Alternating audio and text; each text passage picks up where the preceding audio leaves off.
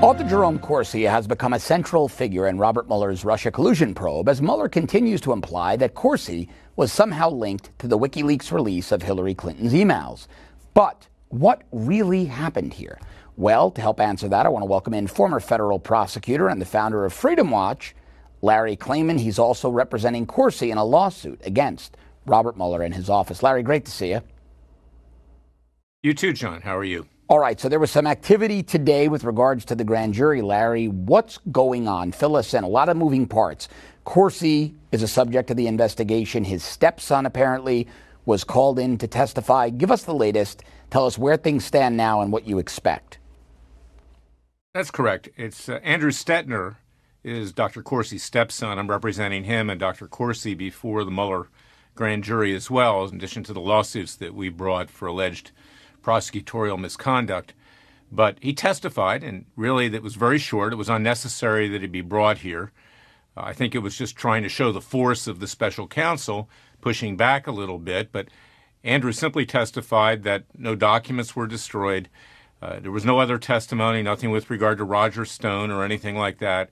It was relatively short, and we left and we went home. And I was asked a question outside of the courthouse if I thought that Dr. Corsi would be indicted. And I don't think he will be. I don't think that would be very wise on part of the special counsel, who we allege, and Jerry has obviously knowledge, was asked to lie unless otherwise be indicted. If asked him to lie under oath to use testimony against the President of the United States. So I trust that the special counsel will be smart and go away.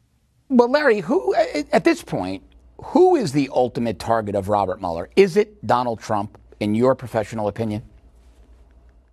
It's clearly Donald Trump. Yes, they want Donald Trump's head on a platter, and they're using whatever means they can to gather the information to do that.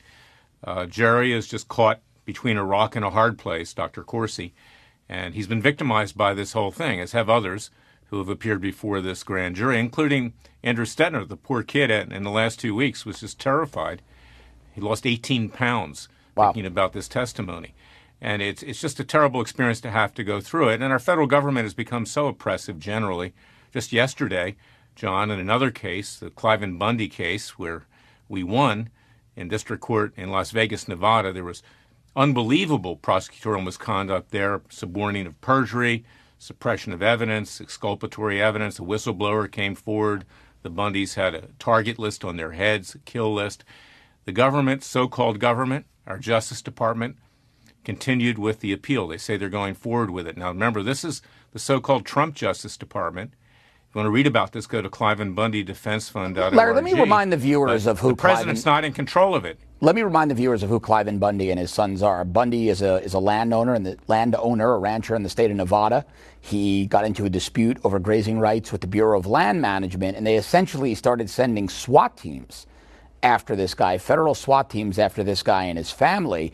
But ultimately, it was found, as you mentioned, that there was quite a bit of prosecutorial misconduct.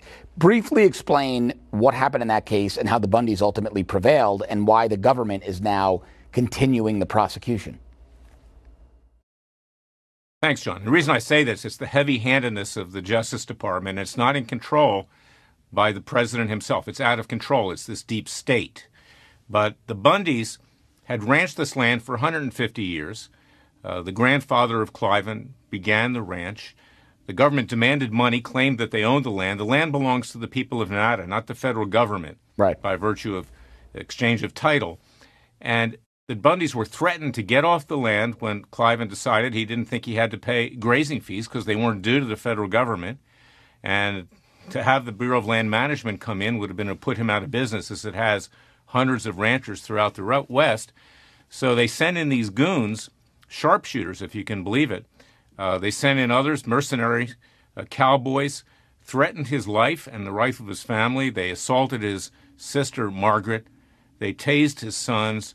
They killed many of the bulls in his herd, buried them in a secret mass grave. And people around the country saw this because it was being televised on Fox News and elsewhere.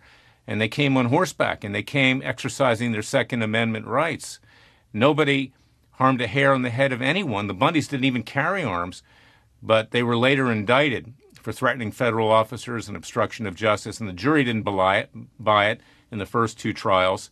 where other defendants were being tried. Right. And then in the last trial, the government got caught lying and hiding evidence and actually threatening a whistleblower, Larry Wooten, who came forward revealing that there was a kill list on the Bundy's head. So for the government to take an appeal for this Justice Department is an unbelievable outrage, and similar things are happening in this Mueller grand jury investigation. We have no Department of Justice. It's become a Department of Injustice. All right, let's talk about President Trump, his role in the investigation as it pertains to his lawyer, Michael Cohen. Now, CNN is reporting that the Senate Intelligence Committee subpoenaed Cohen to testify sometime in the middle of next month.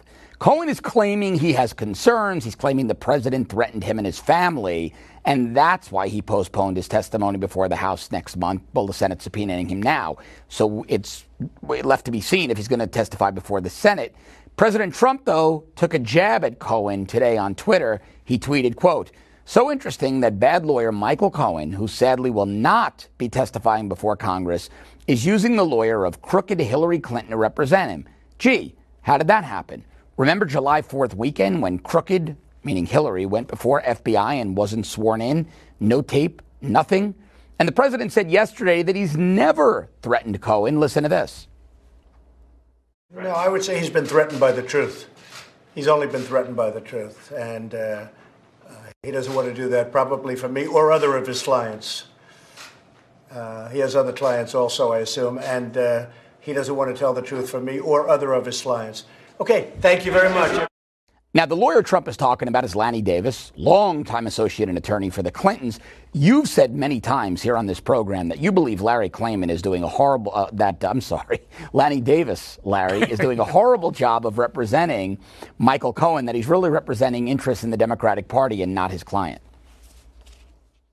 That's right, John. He sold his client out down the river.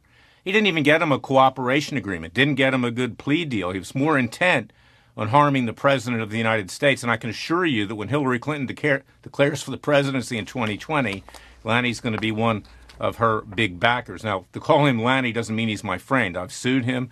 He's a very dishonest lawyer, one of the worst in Washington, D.C., and the president's absolutely right. And I don't believe the president did threaten Michael Cohen's family. He simply pointed out, according to him, that Michael Cohen's father has mafioso ties, apparently, and he's opening up a can of worms here.